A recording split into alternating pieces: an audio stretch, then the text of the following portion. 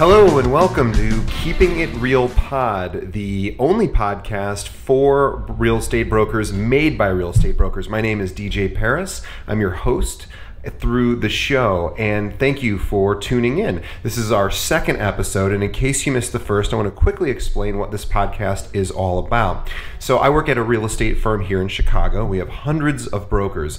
Many brokers who join us are brand new, and so one of the biggest questions our support and training team receive when, in particular, new brokers come on board is, hey, what are the veteran brokers doing? What are the most successful agents at your firm doing? So over the years, we've interviewed them, and we've obviously asked them what they're doing to become successful, what's worked for them, what advice they have for newcomers, etc. And then sort of occurred to us, well, why are we limiting it to just our own brokers? There's 40,000 brokers in Chicago and obviously hundreds of thousands of more across the country. So we decided to open this up to everyone. So the idea here is that every week we're going to be bringing you an interview with a real estate broker who's doing something we think particularly interesting and maybe could help everyone else learn more about how to become more successful in their own real estate practice. So that's it. And if you'd like to be featured as a guest or you have an idea of somebody that you think would be a good interview, you can visit our website at keepingitrealpod.com. And you can send us a message there. Also, if you wanted to sponsor one of the episodes, you can do that there as well. Today on the show, we have Mitir Patel, who is a real estate broker here in Chicago. And a little bit about him, he has a background in finance, but he himself has been a real estate investor for 15 years. In fact, his parents were doing it even before that. So what he specializes in is helping people transition to real estate investments. He's been doing that for over 5 years. He specializes specifically in multi-unit added value plays. So for example, converting multifamily into single family in very specific neighborhoods. We talked a lot about how he started investments, how he finds investors, how he finds properties, how he puts deals together, and why he chooses to do that more so than traditional realtor stuff. And it's really interesting. I think you're going to love it, and we really appreciate Mitir being on the show. So let's get started.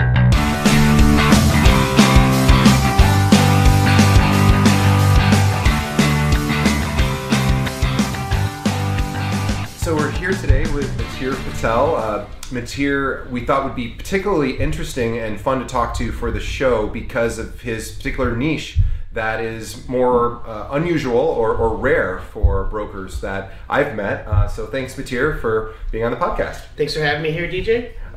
Yeah, thanks. And so tell us a little bit about how'd you get started in real estate?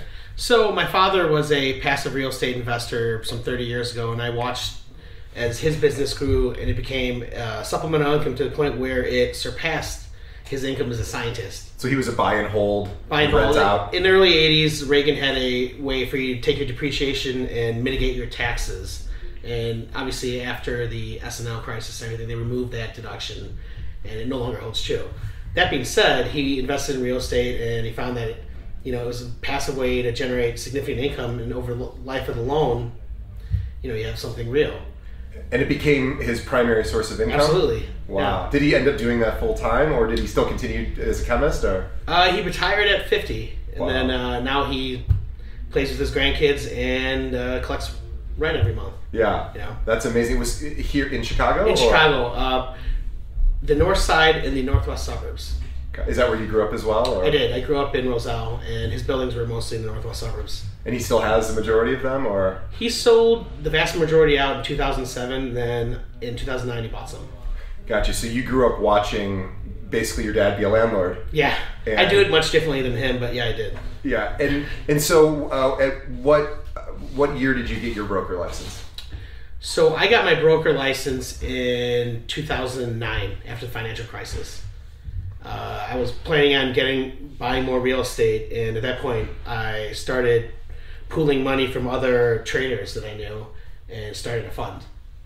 Interesting. So tell me about how did you go about putting that fund together? It actually happened, it's not to segue somewhere else, but after college I became a trader at one of those exchanges that may no longer exist in a few years, and for 14 years out of college, I was a options trader. So you wore the jacket. And wore the jacket. Traded, done by 2 o'clock. And right, and I took every bonus I had and bought apartment buildings. Smart. And then throughout the years, a lot of friends were like asking me how I was generating this additional income when the market was moving against us, and I explained it to them. And around the financial crisis and all this opportunity presented itself, a bunch of friends came to me and said, "Why don't you pool funds together and we'll start a fund and invest in real estate?" It's so interesting you mentioned that. It seems like so many brokers who work with investors at some point get in touch with traders who just seem to be cash heavy. They're risk averse because their whole career is pretty risk heavy, and they love sort of guaranteed or somewhat guaranteed rate of return or a reliable rate of return, and real estate oftentimes can provide that. It is, for most traders, this is the lowest form of risk they'll ever take. Right. And long term, as long as you secure your financing and you invest in the right areas, it's very low risk, very high return, and great reward. So you put a fund together, you had colleagues or friends that were traders that were able to help fund it, and then your role was to go out and find properties and That's put correct. deals together? So I would find the properties, I'd renovate them, rent them, and manage them. And for that, I took a 20% stake in the company. Super, very smart. Right. We started out in 2009 in Logan Square in Avondale. And obviously now it's a different neighborhood than it was back then. Buildings were trading for $80,000 to $150,000. Now similar buildings are $350,000. Wow. These are all, we only buy projects. Sure. So from that, through trial and error, we learned to perfect kind of a system in how you purchase properties and how you maximize your return. Yeah. And I've created a great team for that too. So can you talk a little bit about the team and sort of how you guys do it today? Yeah, so obviously I represent clients and this fund. So majority of my brokerage business is finding properties for investors, whether they be large or small, first-time buyers. And I have a great attorney I work with at Cadillus, which also represented the banks, so it was a good relationship. Beyond that, we work with Tyler Manick at Shane Banks. Banks wrote the zoning code for the City of Chicago. So when we look at a property, he gives his assessment, and generally we add value by changing the zoning on all these properties. Oh, that's interesting. Yeah. And nobody knows it more than him, I guess, because... Yeah. And then so, every week we're sitting down with the aldermen, getting their support. And it can be something as simple as a person has a 2-flat with an illegal garden. When they go to sell it, the garden can have no value. It cannot be appraised for that. We'll go to the alderman and work out a deal where we can make that legal for a few $1,000s or some concession you give to the community. And then you've added $80,000 to $100,000 in value to your property. That's amazing. And that's often the easiest one. Wow. How did you learn how to do that? I started doing a lot of this business, and then Cadillus, the father, the senior, kind of introduced me to Shane Banks, and they said that you guys could work well together and do some bigger things. Wow. How do you find the properties today? I know we're jumping a bit, but how do you locate properties? So it's half I get phone calls or texts from random people. They'll literally see my name on the construction permit and they'll call it. The other half is misrepresented listings on MLS. Can you give me an example of what is a misrepresented listing? So I just put a contract together for a property at, I guess I can give the address, right? Sure. 3555 North Milwaukee, and it was listed as a commercial building, but really it's a 2-flat with a commercial space, and it's also next to the alderman that I do a lot of work with, and we're going to get it rezoned to a legal 3-flat very easily. Wow. And it was $280,000. Wow. Yeah. So that's an MLS listing that you noticed was categorized wrong or incorrectly, or had an opportunity to be recategorized. Sure. And then when things aren't on the MLS, you mentioned you get phone calls occasionally. Are you sourcing properties other ways as well? Or? So I work with a bunch of builders who also send out flyers. I don't particularly care to do that, but if something comes up that's interesting, I'll pursue it. But truthfully, that's probably like 5% of what we get. A lot of it's you do a deal here and then someone approaches you. Sure. I was building my own home on Roscoe in Roscoe Village, and this elderly gentleman came up to me and said, "I want to sell my home." So that's how we got our next project. He's at David and Roscoe. Wow. Yeah. Yeah, it's interesting. So and you were telling me before we started recording about conversion properties. Yes. And that I thought was particularly interesting. Can you talk a little bit about? Sure. That? So it's a crazy thing when you buy it. I specifically talk about Roscoe and North Center because they have the marquee schools that everyone wants to be in. Mm-hmm. When you look at the homes there, they're trading at about $350 to $450 a square foot, new construction. But for some reason, the apartment buildings are trading at $200 to $300 a square foot. Okay. So and a lot of them are brick and masonry construction. They have really good bones. So there's a huge advantage. Whereas if you come in right now, you're going to buy a home, you're going to pay at least 1.4 in Roscoe for a new home. I can find you two flat for $600,000, and if we work well with our budget for around $300,000 to $400,000, we can renovate it, and you have a 4,000 square foot home. That's amazing. And what's the type of turnaround time on something like that? Truthfully, it's a year. Yeah. Anyone who does it quicker doesn't have a husband, wife, or family involved, but every process becomes a decision. And right. But use a flipper, probably 6 months. Wow. Yeah. And so you found that they're just brokers aren't as knowledgeable about these types of projects? No, I mean right now I in fact took a client to see a property in Bell and Roscoe that was under contract, and I saw the other agent with his client, and I talked to the listing agent and said, we're going to present an offer because I know this deal's not going to go through. Sure enough, the deal got broken. She called me yesterday. I heard what the agent was saying costs were. They're not realistic about what things cost, like foundations, excavation. And if you haven't had any involvement or any experience around this. Why would you know?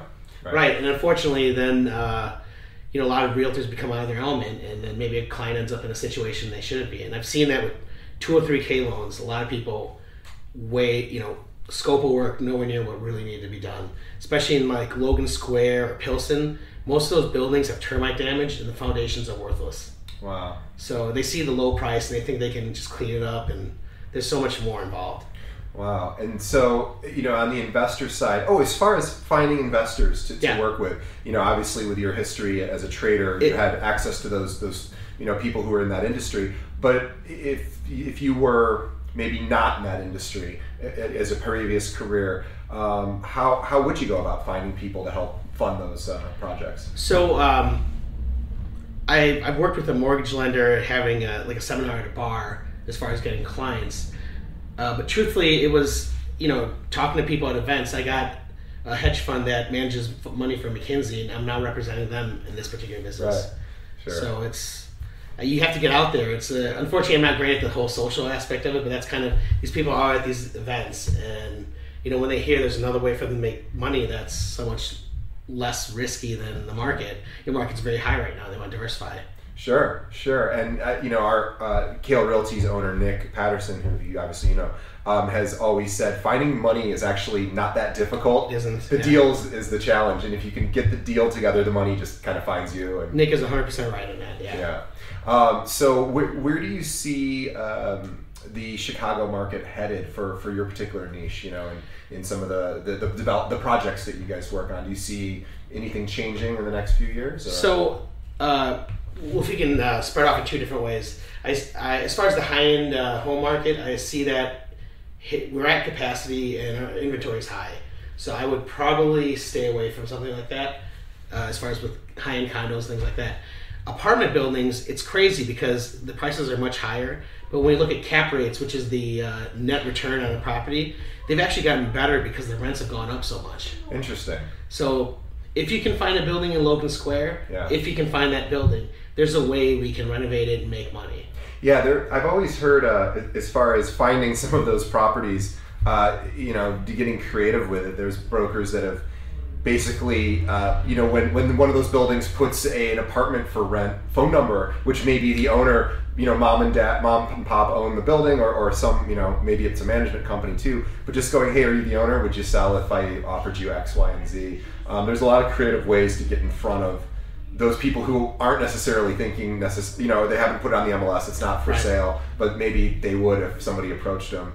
But then that takes a little bit of work to do those things. But so as far as that was On the buy and hold side, what challenges have you guys run into with being? You're also a property manager then as well. Right. So do you find that does that eat up a lot of your time? Or? Property management, I've got a good team with me, so they handle most of that. As far as rentals go, we have great agents that rent the apartments. I don't do any of that. It's very time consuming. Honestly, our biggest problem is construction timelines, permits, in the building department. So the city obviously is inundated with new permits and construction. It's always, boom or bust here, right? Sure. So we have a dangerous amount of apartments coming online downtown, whereas I always cite North Center and Logan Square because those are very active areas. Mm-hmm. What you're seeing is a lot, especially in these two neighborhoods, seeing a lot of places being sold that were 2 flats and 3 flats and being turned into single family homes. So with the exception of some of the Centrum properties that are near the TOD projects, there's a real deficiency in housing that's happening. That's interesting. So it's a real need for... Right, and they thought the TOD zoning, I don't know if the listeners are familiar with the transit-oriented development, allowing them to build these large buildings near L stations where you wouldn't need parking, would pick up the slack. It's helping in Logan Square on California and Milwaukee. They built those 2 towers, but that's again a different price point. In these neighborhoods, kind of on the brown line, you're not really seeing that much of that, except for Old Town, and then the one at Roscoe and Lincoln. Gotcha. And you really pretty much hyper focus in just a few neighborhoods. I do. I like everyone else. I was pulled to the high returns of certain areas that really weren't there. And I learned a life lesson very early on. So paper numbers aren't realistic. You have to look at the neighborhood vacancy rates and other factors before you can assess if it's a profitable investment or not. Yeah, that's a good point. In fact, that brings it to another question about if as a broker who's maybe servicing the more traditional home buyer and who wants to get more acclimated to investment valuation or just sort of how to go about learning, what would you recommend? Are there resources that you feel would be helpful to someone who's new? So a great way to figure out what a building could be worth is a website, rentometer.com, and it's free, and it'll give you the immediate rents of an area based on the size of the unit. Oh, so you can figure out the cap rate relatively easily. Because a lot of these old buildings are like, my dad's even guilty of this too. He's had tenants for 15 years. Maybe he hasn't raised rent to market. So you could see that maybe this shouldn't be a $600 apartment. It should be a $1,400 apartment. Then you can kind of assess what the value could be if you got in there, put a fresh coat of paint on, a new kitchen and bathroom. Sure. So you would go to that site, you see that rents are lower than they ought to be, and then what do you do from there? Then you approach the owner and... Yeah, you make an offer. Sure. And obviously there's a lot of things until you open up a wall, you don't know. And I had a client, it was actually the first sale I ever made. It was a very large building in Avondale. And he opened the walls up and they literally disintegrated. Oh no. So there was no sign of termites in the inspection. He even had a termite inspection, but so a simple project ended up becoming this huge ordeal. So he actually looked at it as an opportunity to make it a much bigger building. Sure. And in the end it worked out, but it's a scary thing, right? Sure. So you don't ever really know unless, you open up the walls. That being said, if I ever look at a building, I go to the basement first. The basement can tell the whole story about a building. If it's clean, you don't see signs of water or crack in the foundation, that's a good sign. Yeah, if the walls haven't been painted over to hide the mold, or I have a friend that happened to bought a very expensive home, and the previous owners had literally painted the basement walls to hide the mold. And I imagine you're active, or at least have been active on BiggerPockets as .com. I don't know if that's... I have not, actually. You're not. Yeah, I was just going to reference this as a resource for its... if you're not familiar, it's a large... I think it's the largest online forum for investors who want to chat back and forth, real estate investors, of course, and it's like maybe $100 a year. It's totally worth it. Okay. And it's just a great place to get information. You wouldn't need to go there for learning about investing. Sure, but it's always nice to bounce your ideas off someone else. It's interesting, and they do have actively, people trade properties on there, so it's pretty. Really? It's you should check it out. BiggerPockets. It's It's very cool. I've actually tried to reach out to them to do, because they do their own podcast as well, which is great. But I've tried to reach out to them to do for this, and I haven't been able to successfully reach them. But they are awesome. They have tens of thousands of investors who are just chatting. It's just a big forum. It's basically like a gigantic online forum, and they keep it really well moderated, so it's not like a broker necessarily couldn't go on there and say, hey, if anyone needs a realtor, give me a call. Like, they won't let that happen. But it's particularly interesting. But anyway, any other resources you've been using recently to figure out, investment opportunities? I'm trying to think. Like, are you a CoStar or LoopNet guy, or? So I've used LoopNet in the past. I haven't really currently. Yeah. A lot of stuff I see on LoopNet is kind of priced high. People put it on there because it's kind of a passive aggressive way of marketing your property. Sure. And people, if someone bites, sure.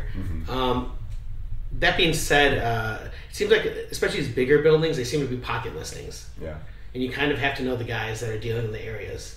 Gotcha. So what would you say? Do you have any? Have you pivoted your business at all? In the last year, has anything changed, or just steady as she goes? Obviously, as prices, as neighborhoods mature, we have to move on. So are you thinking of other neighborhoods, or we follow Milwaukee Avenue, and obviously Logan Square is kind of matured, Avondale's matured, so now we're at Portage Park. Gotcha. Old Irving, and it's a great community, and it's growing. And also we are west on north, which I thought I would never do, but up to 3,000 west. Sure. That being said, there's nothing wrong with going further from these borders. It just depends on what you're looking for. And this is just a selfish question because I used to live there. I had a condo in Uptown for like 11 years, and that's a particularly interesting neighborhood. You probably, I don't know how much you've ever looked into it, but I know it's been around where you grew up. And so our lawyer, our zoning lawyer, is doing a 200-unit building in Uptown. Okay. And I've had issues. We're doing some developments in the West Loop, and Alderman Burnett is a great guy. We have to get the blessing of all the community groups in these neighborhoods before we can do a project. Sure. And there's like 2 or 3. In Uptown, there's 42. Right. So my experience from people who I know who have invested there, it's very challenging to make everyone happy. Yes. And these aldermen are winning these elections by like 1 or 2 votes, so they will not cross anyone. Yeah. So how do you deal then with aldermen when you're having to navigate those political waters? So we're lucky in that a lot of times they want us to use their contractors, and their feeling is if they're a better bid, I'll use anyone. Sure. But generally, we're trying to add units to the community. Try to add value. Yeah. Right. So usually adding a unit overall is going to help reduce the cost of living. So they kind of support that thing. I'm pretty shocked at the resistance in Uptown.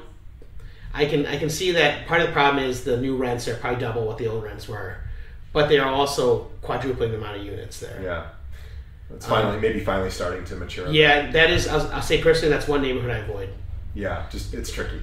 Yes. Yeah. And if you, it's for the big boys because it takes a lot of money to pay these lawyers to, fight these battles for you. Well, I very much appreciate your time. I think this has been extremely helpful and probably one of the most unique interviews I will have done on this podcast. So I really appreciate it. And if anyone's interested in learning, in contacting you, maybe they have an opportunity for you, how would they get in touch with you? Sure, just email me at mitirpatel@gmail.com and I'll try to respond as quick as I can. All right, well, thanks, Mitir. Really appreciate it. Thank you, DJ. Thanks. Enjoy the long weekend.